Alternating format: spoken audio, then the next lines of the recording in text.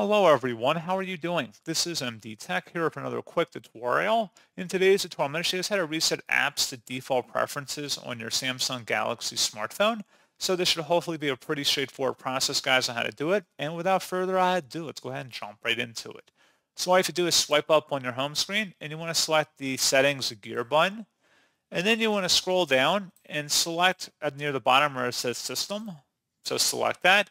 And then you want to go down again and select the reset options at the bottom. Select reset app preferences.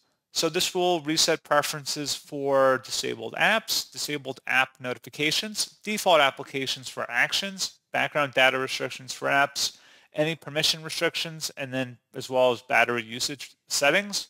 You will not lose any data for those apps.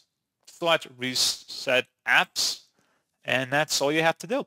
So pretty straightforward process, guys, on that. And as always, thank you for watching. I do hope that I was able to help you out, and I do look forward to catching you all in the next tutorial. Goodbye.